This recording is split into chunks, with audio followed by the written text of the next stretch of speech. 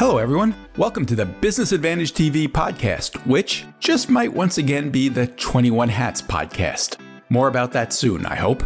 Meanwhile, I'm your host, Lauren Feldman. This week, 6 months into the pandemic, Paul Downs, Jay Goltz, and William Vanderbloemen take inventory. What does the crisis mean for the future of their businesses? Has it changed them as leaders? Has it affected their relationships with their employees? As you'll hear, they come to some counterintuitive conclusions. For one, William tells us that he suspects he may one day look back on the crisis and conclude that it was the best thing that could have happened to his business. It has been painful, he says, but in some ways, we needed a jolt, and this gave it to us. Jay says he understands. When things get really bad like this, we start paying attention to stuff that we should have been paying attention to before. Plus, do the three owners have a plan for how their businesses would operate if they were incapacitated by COVID? Even in good times, owning and running a business can be a lonely pursuit. Our hope is that these weekly conversations will, if nothing else, let owners know they are not alone in facing these challenges. This week's lineup features Paul Downs, who is founder and CEO of Paul Downs Cabinet Makers, which is based outside of Philadelphia and makes custom conference tables. Jay Goltz, whose companies in Chicago include a picture frame business, artist frame service, and a home furnishing store, Jason Home. And William Vanderbloemen, who is CEO of Vanderbloemen Search Group, a recruiting firm based in Houston that works with churches and other faith-based organizations. The episode is titled, "When's This Gonna Be Over?"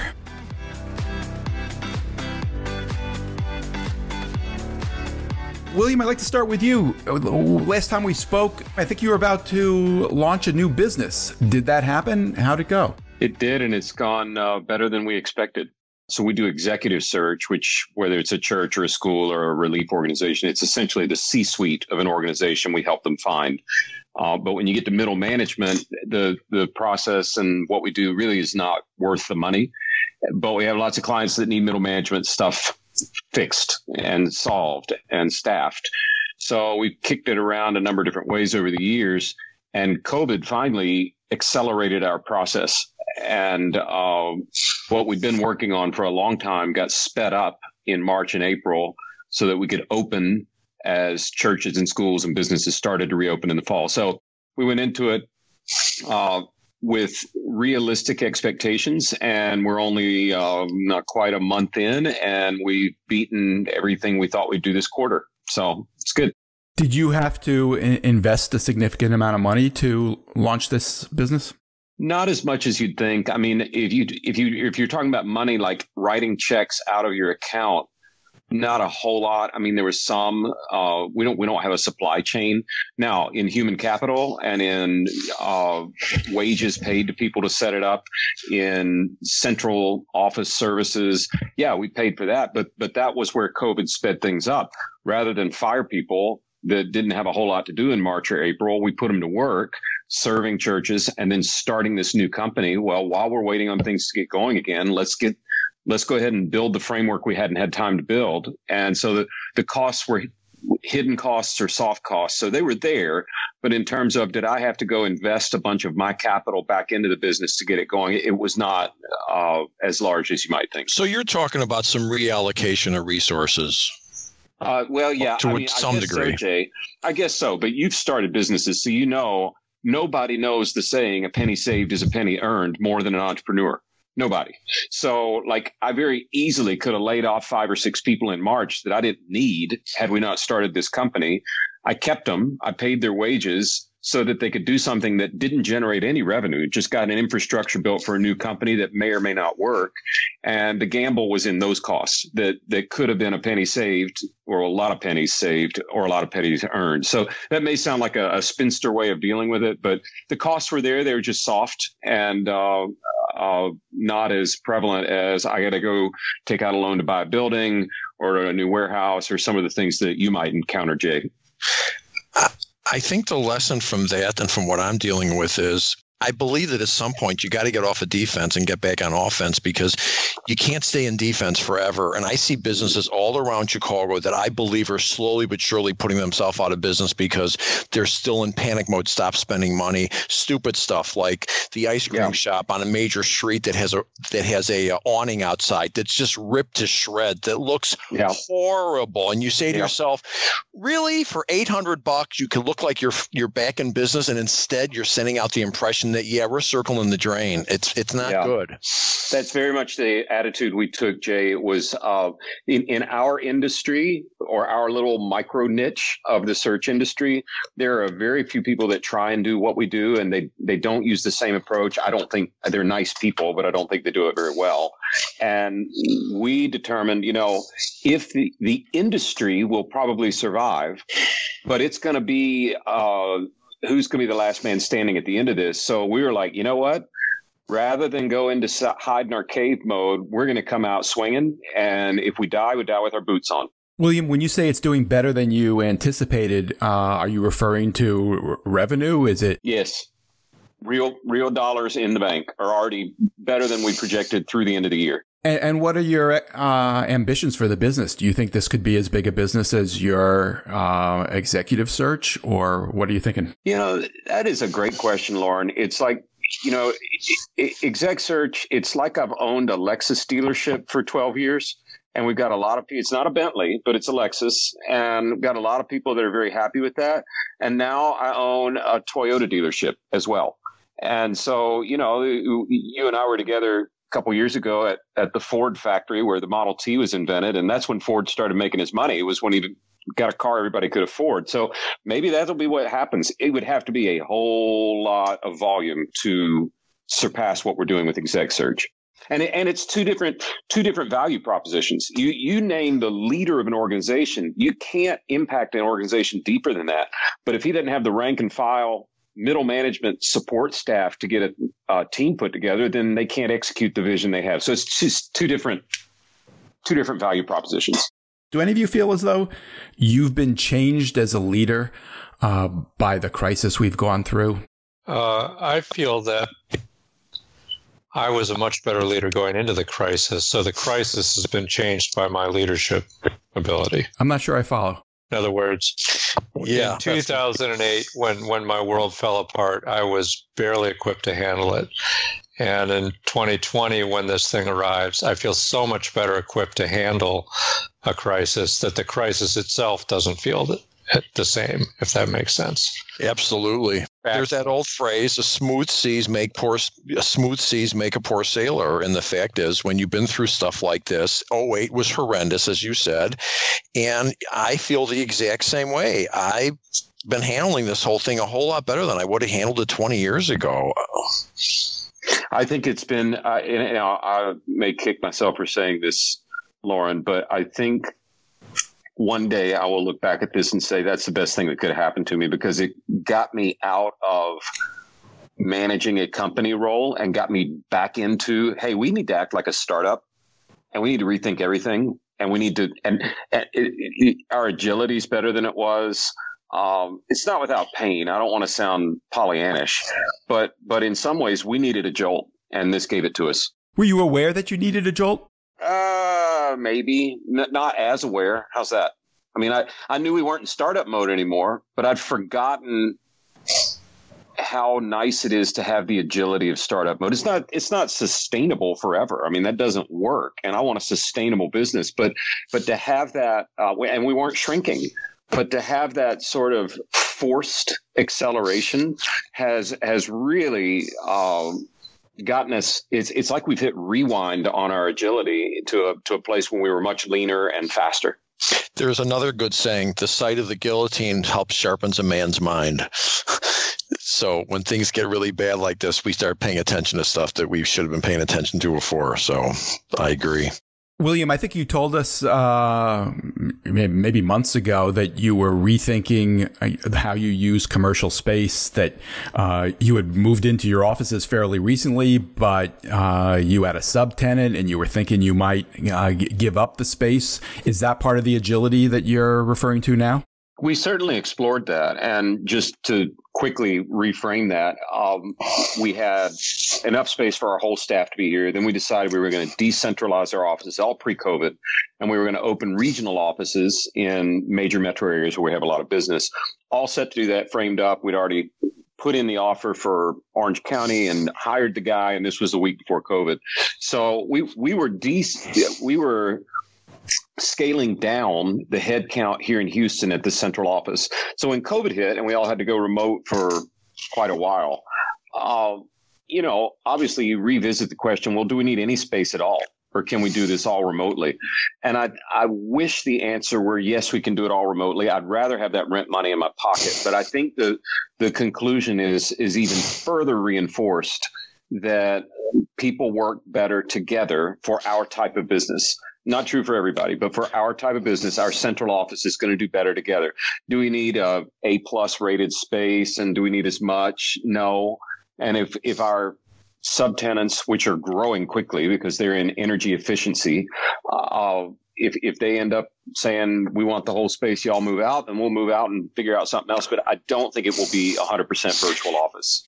I'll make a prediction. You're going to read articles. I already saw one. I think it was Jamie Dimon. It was Jamie Dimon instead of from Chase. This panacea of, no one's going to go to work. We're all going to be working from our house. It's all going to be lovely. You're going to see lots and lots of stories about they figured out that their occupancy costs were running about 6-8% and that their efficiencies went down 20%. I'm sure there are some businesses. Wow. I'm sure there are some businesses that are going to work just fine from home, maybe computer. I'm not saying for everyone, but I'm sure there's going to be lots of businesses around. They're going to figure out that, yeah, we did save X dollars. But when you look at your big number, it's not rent, it's labor. So if your labor just slips 5% because they're home with the dog or the kid or the mother-in-law or the neighbor that wants to show them the new car or whatever distracts people at home, it's not going to take much to all of a sudden find out, you know what, maybe not a bad thing to pay rent and have everybody in the same room. Yeah. Well, don't you think there's going to be quite a bit of pushback for people who don't care for the commute? Because that doesn't show up on the business owner's books, the cost of the commute. Yeah. I think it'll be there, Paul. I think you're. I was going to say, it's perfect springboard. Our clients, particularly our church clients, so everybody's like, what's church going to look like after all of this is back to normal, whatever that means? And it's not going to be, will it be virtual church or will it be in person? The answer is going to be yes. So there will, like before the pandemic, 10% of all Protestant churches in the United States live stream their worship. Okay. Now 10% don't. Wow. So, that's part of the reason we started the new company. How many new AV tech middle management people are needed all of a sudden? So anyway, the answer is not going to be, we surveyed people that have started their online, and particularly the ones that receive PPP money. And overwhelmingly, they're like, no, this is here to stay. We're now both and. And I think it's going to be the same with office space. You're going to have some people where we used to hold a number of maybe 10% of our workforce could be virtual because of extenuating circumstances. It might grow a little. And we might have a more flexible work week, like you can work one day a week from home, or, I think it'll be a both and, but I think, and I do agree, there's some businesses that'll be fine going all virtual. Ours will not. And I don't think many will when it's all said and done. I think it'll be a both and. And as my kids reminded me the other day, they said, Dad, the bad part about Zoom? I said, no. I said, there's never going to be another snow day for school. So if we have to shut down for hurricanes or whatever, we know how to flip the switch and get some productivity at home if we have to. It's interesting. You do see a lot of people going in different directions. I mean, Facebook took a huge commitment of office space in New York City. At the same time, just this week, I think I saw a story about Stripe, which is paying a bonus to employees who move away from cities, where they will take a cut in pay, but they get an initial bonus to do that. So obviously they're betting that the work from home thing is here to stay. You know what? You can even look at the real estate. So in Chicago, the new thing is my kid's trying to sell his 1-bedroom condo in the city, and the market's dead. And in the suburbs, the houses are flying off the market because between COVID and the social unrest, which I have to tell everyone, it's over here. It's fine. If there's not picketing every day, there's not windows breaking. There was certainly a couple of bad weeks there, but it's all calmed down.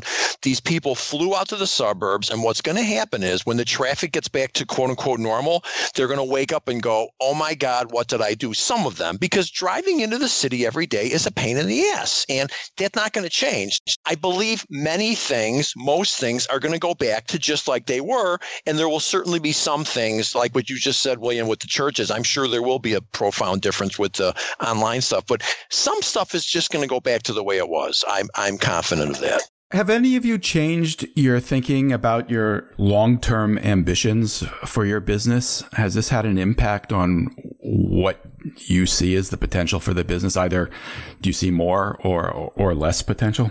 I think it remains to be seen. In my case, it could easily swing either way. And one of my guiding principles so far in this thing has just been don't try to outguess what happens, because the reality is arriving at the rate it is, which is different from what I would have predicted. And so that if I'm trying to see 2-3 years out, it just seems to me to be a lot of scaring myself over things that may not happen. So, either it's Jay's right, we're all going to go back to normal and then people are going to buy conference tables again, or they won't, one or the other. But it just remains to be seen which one it is, and I'll make the decision when I feel like I'm there. I think conference tables are very important, just so you know. Well, thank you. They are. That's where a lot of stuff. I want you to think about this when you do the off-site stuff and people are at home. Think of those conversations, just one, throughout the entire year, that you were sitting around with 3 or 4 people talking about something, and all of a sudden the magic of the collaboration comes together, and you all figure it out. Hey, wait a second. We should do, we should do it this way. And all of a sudden you came up with a great idea, or you saw something that was wrong with the business. Those things aren't happening. Everybody's at home. And don't tell me it's going to happen on a phone with 4 people on the phone. It's not the same thing. So I do believe you can't replace collaborative thinking in a room around a beautiful conference table. It can happen over Zoom. I hear what you're saying, but not as much. Yeah. Anybody else? William, do you think it can happen over Zoom? Oh, well, Lauren, you're asking the wrong guy. My entire faith is built on the idea that Jesus decided he needed to be here in flesh to make a difference. So Zoom doesn't work. Otherwise, he would have just zoomed it in. I didn't see that one coming. Wow. Yeah, I guess he was the only guy who had Zoom. Yeah, he could have waited, right? Well, there's no arguing with that, William. I think you put that discussion to rest. Let me ask you about this. Has this affected your relationship with your employees at all? For one thing, has this made any of you more sensitive to anxiety in your employees? It's always been there. There's been more of it of late for all of us, I suspect. Is that an issue you're dealing with more? Do you look at it any differently? I definitely have people that are having anxiety, and I'm extremely appreciative of the fact, whether they're doing it for me, for the company, for themselves, or for anyone else, that everybody's showing up to work. And I know some of them they're dealing with customers, they're on the front line, and I'm totally appreciative of the fact that everybody's toughing it out and doing what they can do. But it's absolutely an issue, because I have plenty of employees that have anxiety, and we're doing everything we can, but it's a problem. When you say it's a problem, how does that manifest itself? I've got one person who's worked for me for many years who has been not showing up to work some days because she's got such bad anxiety. And since I've got over 50 employees, I follow, which I would have anyway, the FMLA laws. So it was suggested you should go on FMLA months ago, and the person didn't want to. And now family and medical leave. And if someone goes on that means you make accommodations for them, and you work with them. You don't have to pay them while they're on leave, right? No. It's more a guarantee that they can come back, is my understanding. Yes. So here's something you wouldn't know if you weren't on the front line. So then you'd say, oh, well, just go to the doctor and get a note. Going to a doctor, some doctors are getting very sensitive about writing notes like that. So the doctor then says to a person, you really need to go see a specialist. Okay. Oops, the specialist is booked up for 2 months.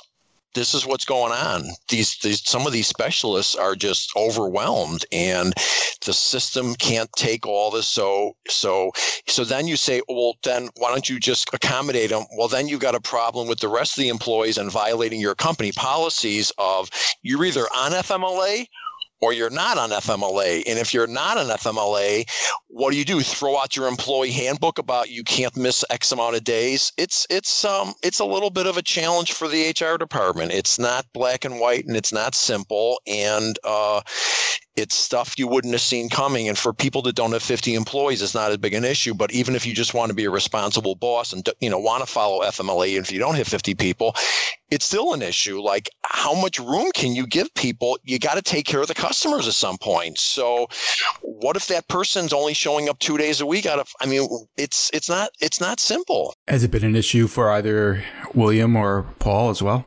I have one employee who's expressed so not so much a general anxiety, although I think she has some, but it's mostly around her personal situation. Absolutely. I've got that also, where there's people that just have horrendous situations because of this that have nothing to do with my company, that's with their husband, their wife, their family. That's a whole nother subject. They're just in a bad spot because of this whole thing. I forgot about that. I'm glad you brought that up. Yeah, I mean, I've certainly experienced that myself when my family situation became overwhelming. And I think that just off the bat, anybody who's got kids who are schooling from home, and you're ostensibly being the helper and teacher of that, like that's a big stress. So I got that too. My daughter-in-law's got, my grandchildren are 8 and 5, and she's at the end, and she's a labor attorney, and she's trying to do her job and trying to do with the kids. It's a problem all the way around. And the only reason my wife is sane is because my other kid has a baby, and she goes over there and babysits 4 days a week. So she's got something to do, because it's keeping her out of the house, because this is stressful for everybody, or most people. So yeah, it's and unfortunately the disappointing part is it's September, and like, we ain't at the end of it. Like, when's this going to be over? Who knows? Yeah, as a boss, you end up having to think about all these situations for your people. And I think that part of it is then it gets down to the individual employee. Are they the type to lay that on you or not? I have a company full of woodworkers. It's heavily male. They're not drama people, so they don't tend to bring stress to me.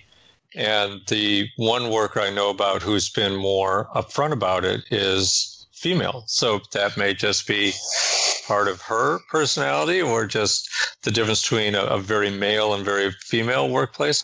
I often wonder about this question. Can you guys be friends with your employees? And has this situation had an impact on your thinking about that? William, how about you? I think that answers changed as the years have gone by and we've grown.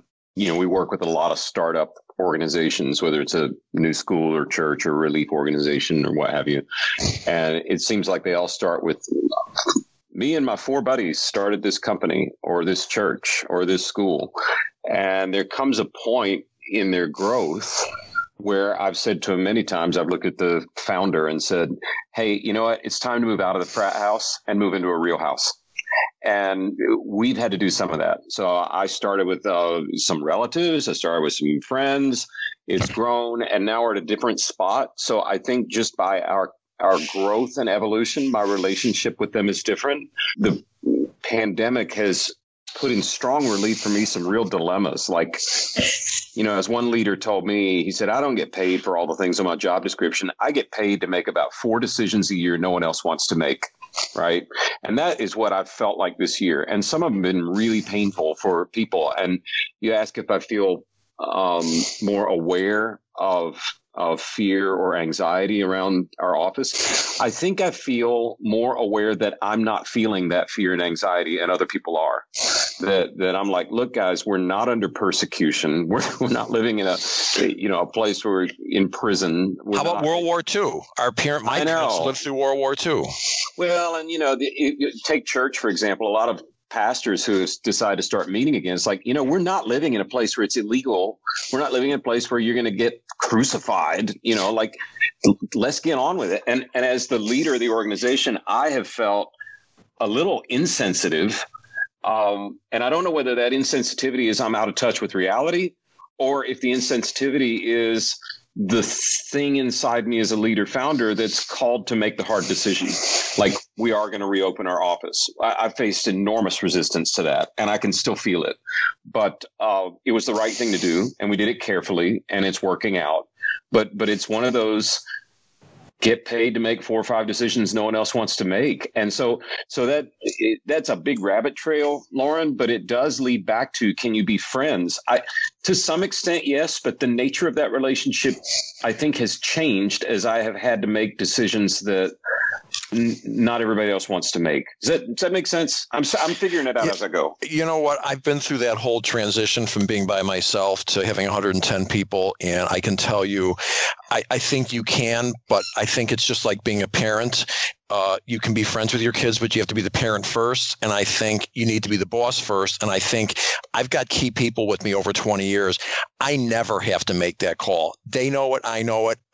They know. I never have to pull the boss card out. And if you've got the right kind of people working for you, they don't make you because they're all with you together. And I can honestly tell you, I can't think of one situation in 20 years with any of these 4 people where I ever said to myself, boy, that was they shouldn't have done that or whatever. They're totally with me. But yeah, it's a tricky balance. And there are some people you absolutely can't be friends with at all. That's for sure. I mean, there's work withs and there's work fors. The people that are with you, and there's people that are work fors that are valuable, but they need to be managed. So I would like to shift the conversation because I feel like we're a little bit in a CEO. Well, wait a minute. I want to answer. Oh, go ahead.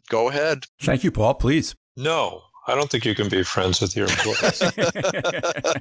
Why not? Because it's a different relationship. I mean, first of all, it's got a direction to it. You're the boss. You sign the paychecks. You have the ability to say, you know what, I don't ever want to see you in this building again. And for any reason, and there's nothing they can do about it. And so I wish we actually had a better word for the employees that have been with us for whatever length of time that you have a great feeling for, and that in a different context you might be friends with and that you enjoy seeing every day. I mean, I've got a lot of employees like that, but I wouldn't call them friends. We just need a better word because it's a different relationship. What a friend is. No, I think you have to define what a friend is. You care about them. They care for you. You look out for each other. You help each other out when you need it. I think in most categories, other than, well, I can fire you any day, I think it walks like a duck. It sounds like a duck. No. I'm not responsible for paying my friends. There's too much that's unique to an employee relationship that I don't think it's just, you can call it friends just because if you feel like that, it's just a bad word for it. But there's another aspect to it I'm curious about. I know you well enough to know that you don't live an extravagant life, but I'm wondering, is part of this that you think about what your employees see of your life? Would you be hesitant to show up at work in a flashy new car? No, I don't really care what my employees see about my life. There's nothing very shameful in it.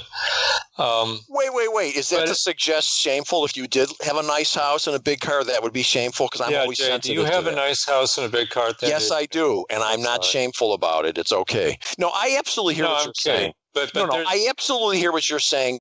Maybe you're right that you can't call it a friend simply because at the end of the day, you're responsible for paying them. And that there's some truth to that there's a piece of it that is not the same as being a friend. And I can't argue with that. Yeah, I mean, there's another sense of responsibility for my employees, too, which is that I owe them some kind of future. And I don't manage that with my friends. Like, my friends have to take care of their own career, their own future, their own opportunities, their own decisions about this and that, what resources they devote to this.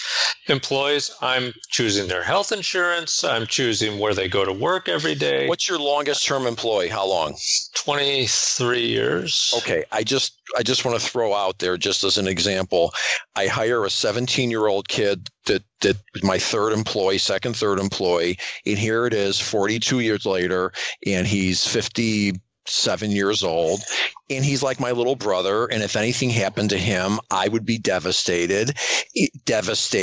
And there was one time his wife called me at night. He didn't come home one night. I thought, oh my God, he might be dead somewhere. And I was putting my pants on and I was teary eyed thinking about, he's as close a friend. I hear what you're saying, but this isn't just an employee either. I think we just need a better word for it. Yeah. We just need a better word for it, because that's still not a friendship. It's more like a vassal or something. It's you have like the liege lord responsibility for the serfs you own or something. No, there's something to what you're saying. That's an extreme way to put it, but I'm just saying that it's not what we call a friendship. It's different, and we just need better words. Well, here's a question, Mark. So the person retires. Am I going to see him? Am I going to call him every 6 months? No. So I'm not arguing with you. William, I think you suggested that your thinking on this has evolved a little bit. Is that because you've lost friends, people who were friends, who were working at the company and for one reason or another stopped being friends? Oh, sure. Sure. I had to part ways with my brother-in-law, who was our first employee.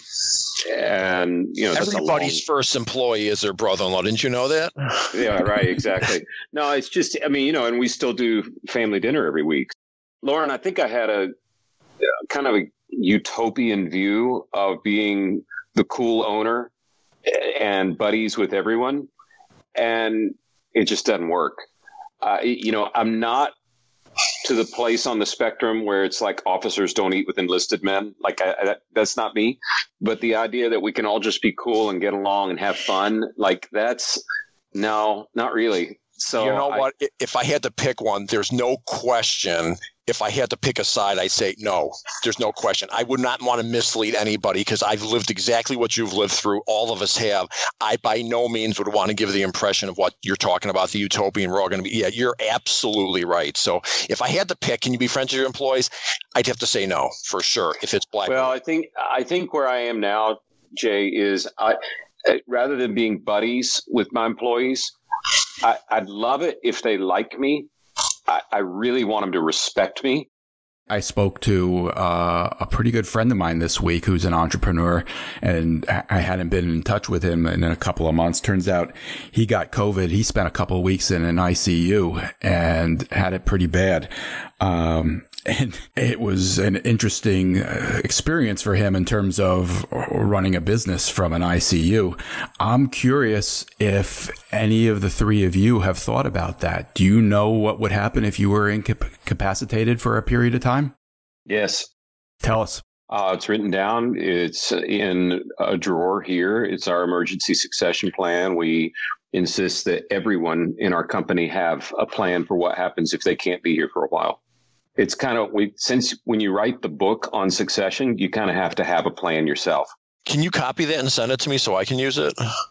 Well, wouldn't that be great if there were a cookie cutter for succession? There is no cookie cutter. Yeah, I got to say, if it would depend on what the nature of it was. But if I was unconscious for a month, that would be pretty bad for the business. I don't even have a plan for that because there's so much. Well, you need one, Paul. We have one if the president becomes incapacitated. You need one. Paul, it's mostly about check signing authority. Do you not think that some of your employees already think there's times where you're unconscious for a month? You don't think that? Because I'm sure mine do. No, I don't think that in my case, Jay, because I'm here snooping around every day. Yeah. William, what's the first step? How does someone like Paul go about putting a plan like that in place? Well, I think it's actually the easiest first step toward a real succession plan, which all of us are just interim owners or interim leaders, right? Not necessarily right. Some of us think if we drop dead, maybe the business will be over, and maybe that's okay. No, that still makes you an interim. Okay, either it ends or the world ends or someone's going to follow you. whether you sell to another company or another leader comes in, or you let your kid run it, or whatever. No, you could just people shut businesses down. 70%. That's right. Shut down. Fair point. That's so if you want to end by closing, then that's one way. Otherwise, there needs to be a plan for the future. And the easiest task to get that going is to say, well, what would happen if I couldn't be here for 6 months or 3 months? And so we tell people, identify the key deliverables that you are doing that no one else can do right now. Check signing authority is a great example of one of a long list. And where would you then delegate that out if you had to? And you say, well, I can't delegate that. Well, then I guess the option's close the business. That's funny you bring up check signing, because I didn't sign checks for years, and now I'm signing them every single week. And you know what? I screwed up. I should have stayed signing the checks. I totally agree. Made the same mistake. Why was it a mistake to stop? Because I probably have 1,000 checks a month and going out. I got all these little vendors. And because once in a while you see a check and you think, wow, we're spending a lot of money for blankety blank. Paul, is this giving you pause? Is there a way that you could divide up your duties and make a plan? I could. The financial things would probably be the trickiest because, well, there's a number of duties. I mean, we're only a 20-person company, so there's a number of things like insurance renewals and various licensing and state interaction issues and buying health insurance. And there's stuff that I just do. I could make a plan.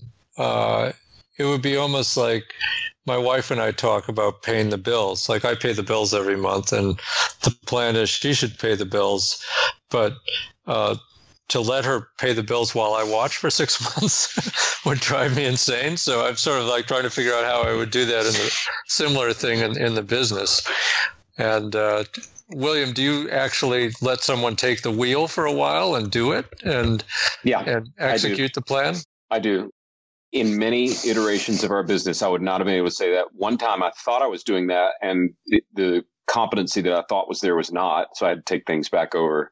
But they actually execute the plan. My job right now, and it'll probably change over the years, is kind of like if we're an old sailboat, an old 3-masted explorer ship, whatever. I'm in the crow's nest looking for the next horizon, and then I look down to the guy at the wheel and say, "I see where we need to go," and he says, "I know how to get there."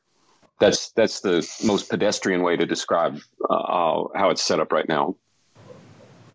I will tell you an answer that I'm not being flip when I say this at all. For people that own businesses that have a spouse that's not involved and they're worried, what happens if I drop dead? What's going to happen to the business? And I'm a big proponent of have a good life insurance policy, because at the end of the day, I don't care what your plan is and who you think's taken over. We've all seen it. I think we've all seen it. I certainly have seen it. It might not work. And I don't want to leave my wife or hanging out there. And life insurance is still pretty cheap. It is cheap. Just to give you an example, I'm 64 years old.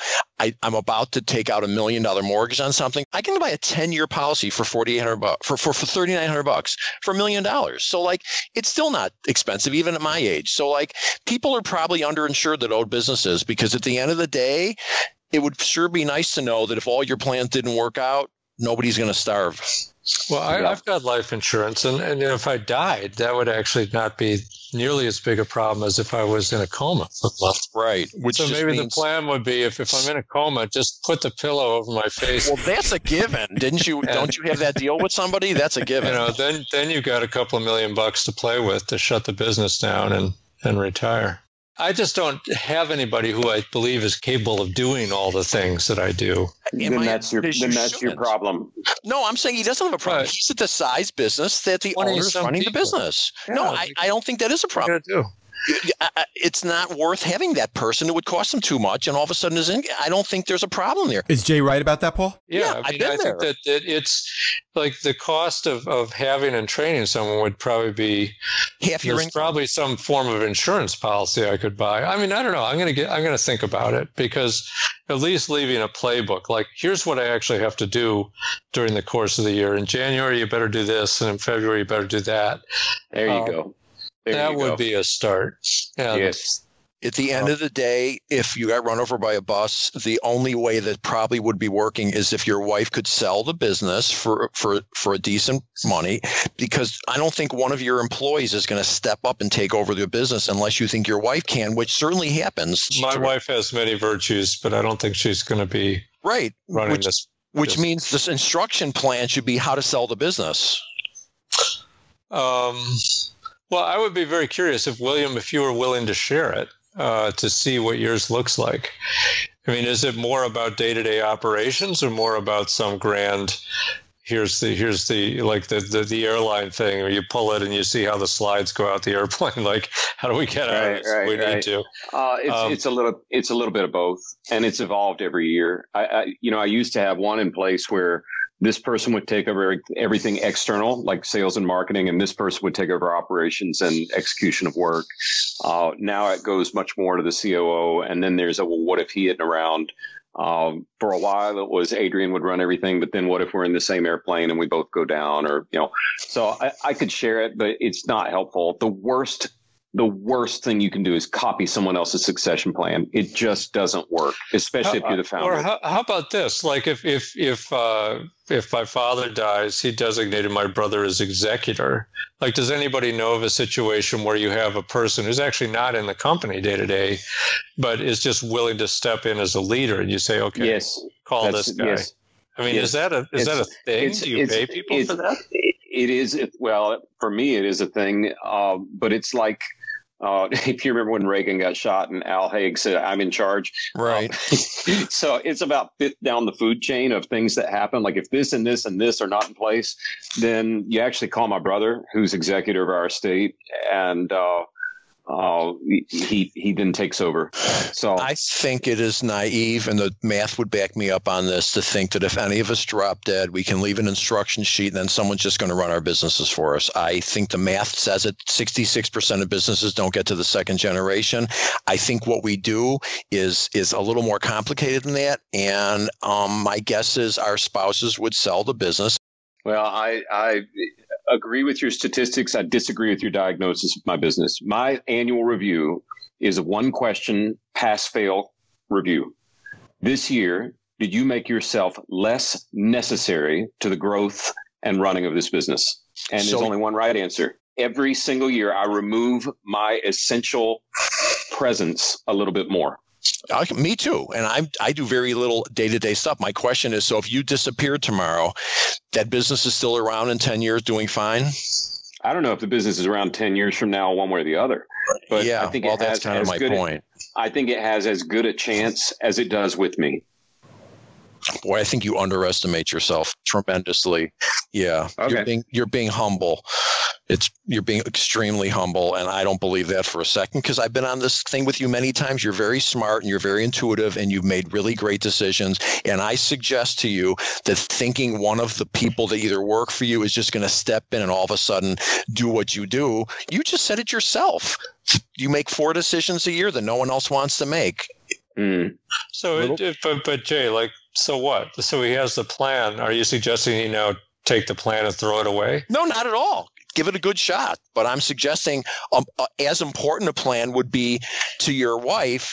If something happens to me, here's the thinking. And I've done this. I do have a sheet, and I've told my 3 kids. I have 3 adult sons. I've made it clear to all of them.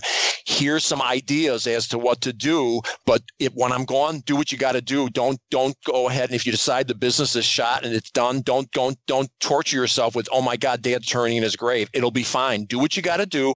If they decide that they don't want to run it and they can't sell it, closing the business would not be the end of the world. Torturing my kids, which I've seen. I've been in business groups for years with these people that took over the family business. I wouldn't wish that on my worst enemy, where the kid gets hung around the neck with the business they never wanted to be in. It is a horrible thing to do to your children or your wife. So I don't want to do that. So I think succession plan is great. I just think the other plan should be, here's some other options. Here's how you should sell the business. Here's who I would talk to sell the business. Here's what I would try to, I think that's smart. We're out of time here today. This was a really interesting conversation, as always. Thank you, Paul Downs, Jay Goltz, and William Vanderbloemen. Thanks for listening, everybody. This episode was produced by Jess Thuberon, founder of Blank Word Productions. Remember, we started the 21 Hats podcast to help business owners feel a little less isolated, to let them know they aren't the only ones fighting these battles. If you got something out of this conversation, please help us reach more people. Tell a friend, subscribe and review us wherever you get your podcasts. Follow us on Twitter at 21_hats. And let me know if you have a question or a comment or a topic you'd like us to cover. My email address is lfeldman@21hats.com. See you next time.